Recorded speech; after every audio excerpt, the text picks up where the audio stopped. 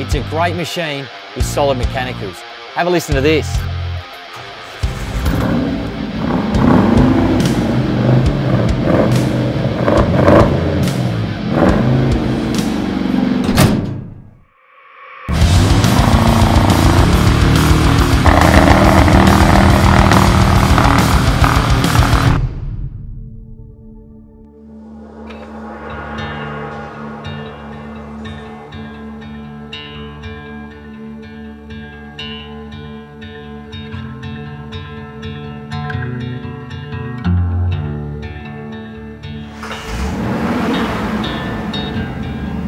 Found this absolute gem, 1976 F-100 truck hiding out in the sticks.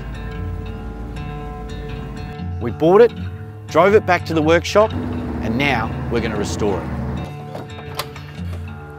This example is a 6th generation version of the F-100, and it first hit the roads back in 1953. It's fitted with a 351 cubic inch V8, and this baby has got plenty of grunt.